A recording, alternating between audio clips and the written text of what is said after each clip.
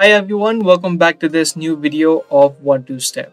In this video, I'm simply going to show you the process of logging in to your Kaiser Permanente account. If you're also trying to log into the healthcare service of Kaiser Permanente, then make sure you keep watching this video until the end. Search for Kaiser Permanente login on the search bar of your web browser. Once you do, you can directly see the login section or the login link. Make sure that it is the website of Kaiser Permanente. You can just click on sign in and it's going to take you to the sign in section. First of all, you need to type in your user ID that you created while signing in. And in the second box, you'll also need to type in the password.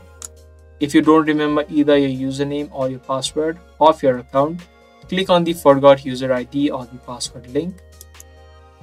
Through this section, you can click on forgot password or forgot user ID to recover either of these information. If you do remember your information, type them in. And once you type in both of your credentials, click on sign in and you'll be successfully signed in or logged in to your Kaiser Permanente account. So that was a short and easy video. I hope you guys understood and found this video to be helpful. If this video did help you out, be sure to subscribe, share, and also give this video a thumbs up. That's pretty much it for today's video. I'll see you guys in the next one.